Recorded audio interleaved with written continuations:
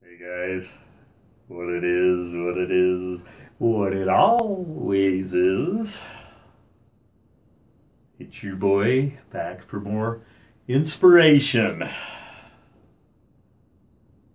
And today's topic is heavy thoughts with Mikey. You see, today I went on a little ride down to a job interview. Got a little anxious, got a little worried, got a little nervous, got a little shaky. That was before I left. So after the interview, I did some YouTube blogging and got some comments back. Got the usual funny stuff from the boy. But I got a very interesting comment from Cognitive Burnout. Shout out, bro. Very interesting indeed. He asked Mikey, or he states what Mikey stated, I don't want a job in the real world. And he thought, that's interesting. Something I'll have to think about. Got me thinking about it too. Why would Mikey say he doesn't want a job in the real world? Got me thinking about a lot of things. You see, I have a very analytical mind. When I hear something mentally stimulating, it's like a jackhammer going into my head and the thoughts flood. You see, I can't answer a question somebody has without having 5 answers. I break down everything and break it down and break it down and break it down. It drives people nuts sometimes. Can't help it, it's my bipolar. So when he came up with that, I thought, very interesting. Why doesn't Mikey want to work in the quote-unquote real world? Well, let's break it down, mentally ill style. Since that's what I got cooking. You see, in the mentally ill world compared to the quote-unquote normal work world, most people have difficulty at jobs. Okay, let's throw that out there. Most people have difficult times. A lot of people have jobs where they get depressed because they have so much work, so much to do, so much to worry about. They have to work so many hours, they have to go to work. Multiple jobs sometimes to make ends meet. And they say boo-hoo to the mentally ill. Pull up your bootstraps, get a damn job and like it. So, why doesn't Mikey want a job in the real world? I'll give you a daily example. When I go to bed at night, I don't sleep very well. I get to bed about 2 o'clock because my brain is going 1,000 miles an hour till then, and I have to take a sleep aid, Ambien, to even sleep more than 3 hours a night. The job I applied for today would require me to get up at 6 in the morning to get there and be ready to roll on time, punch that time clock. Now most people say, okay, gotta go to bed earlier, early to rise gets the prize. Well, when I'm on Ambien, early to rise, unless I'm going to bed at 9 o'clock at night, means I'm stumbling out of bed and into that darn shower. Now most people get up, they might have to hit the alarm a couple times, but they get up, they get in the shower, they get dressed, they go to work. Mikey struggles out of bed into the shower, gets ready to roll. Now, another difference in the day of a mentally ill bipolar dude, as such as your boy.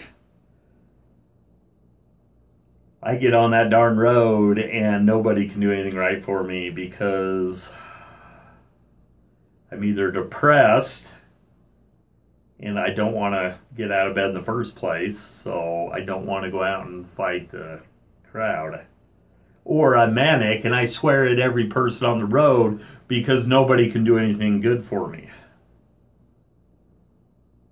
Now, before I get to work, I'm already anxious. I'm already worried. I'm already nervous. The interesting thing is, and I used to think about this all the time, my 9th month, my 2nd year on a job, I'm still just as nervous going to work as I was the first day. You see, in the mind of a mentally ill person, you got a lot more cooking than what you got to do at work that day. You're worried about, am I going to get sick on the job? Is somebody going to yell at me today? Is somebody going to tell me that I'm stupid, like happened to me a few years ago because I had a mental lapse? Am I going to lose my memory and not remember what the hell I'm doing at the moment, like happened on my last job? Am I going to have the energy because of all those other things? You are low on energy unless you're highly manic, then you got tons of it. But if you're not, generally, you're dead tired by the time you walk in the door to start work. So most people, as I've said, get through their day. They do the job. They go get themselves something to eat at lunchtime, if they got the time. They go home and hang out with the family and eat or head to the office. They get on that YouTube and say hi to the homies or Facebook, probably. Maybe YouTube.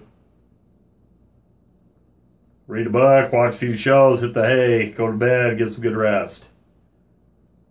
Your boy here used to not eat because I was afraid of stomach issues.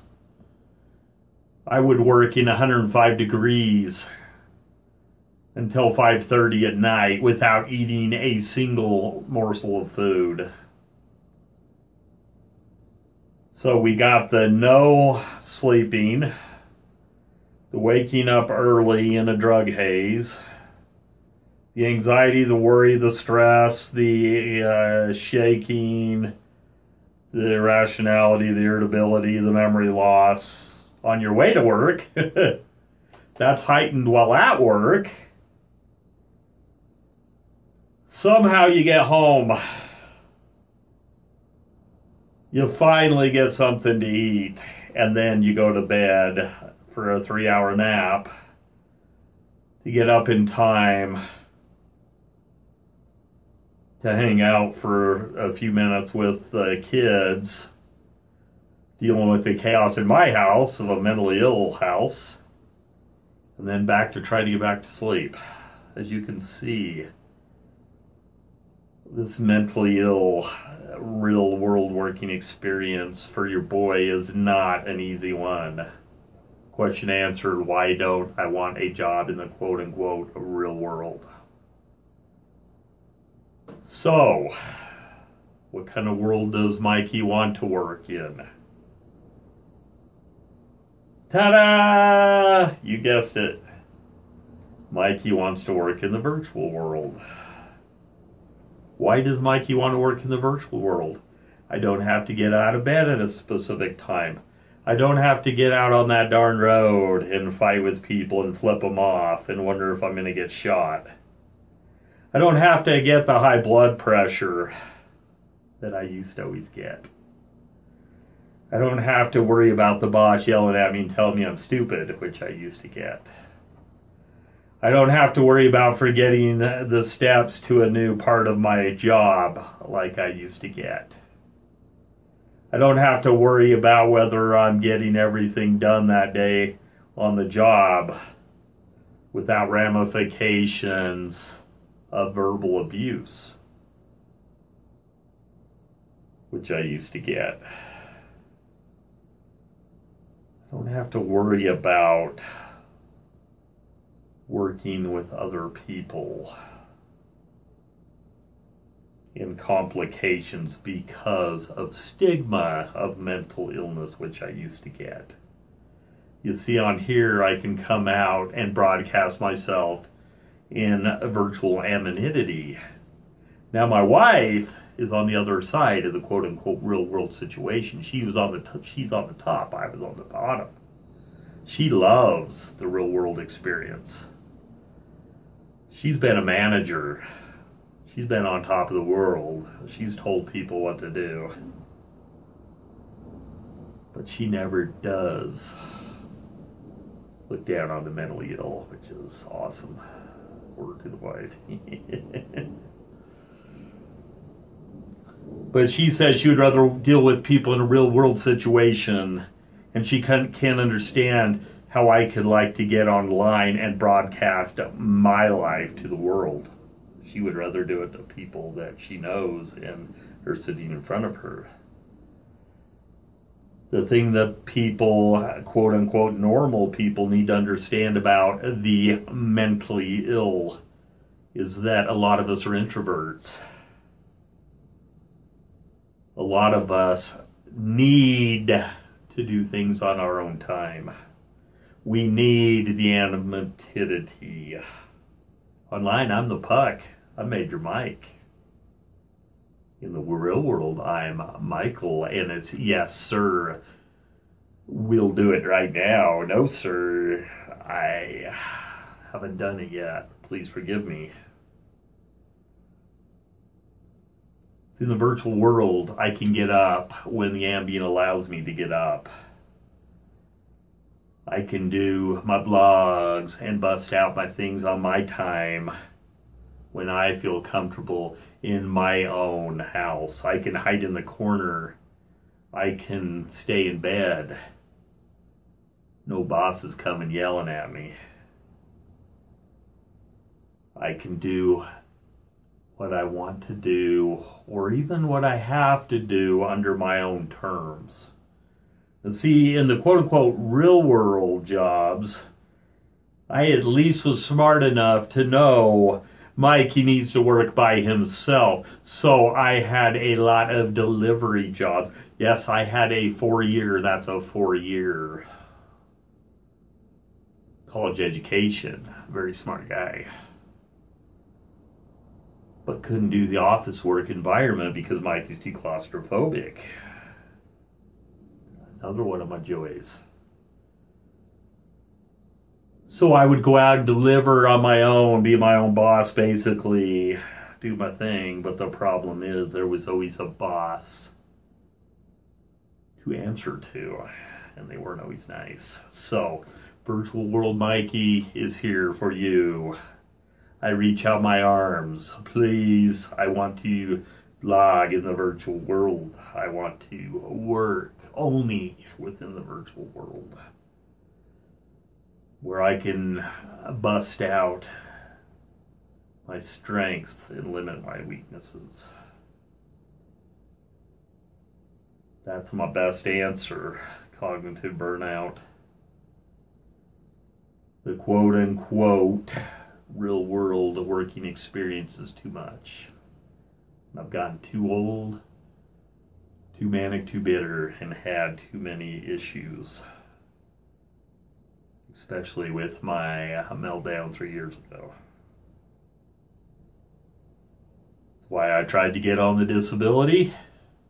Couldn't do it. So I'm trying to find new avenues to get her done. Peace, love, and respect, guys. Hope you're all well. Hope you're doing good. Hope you're trying to figure out how to find what makes you tick. And maybe even achieve some of your dreams. Shout outs where needed. Special shout out, Cognitive Burnout. Thank you, my boy. Good topic. All right, guys. Talk to you later. Bye.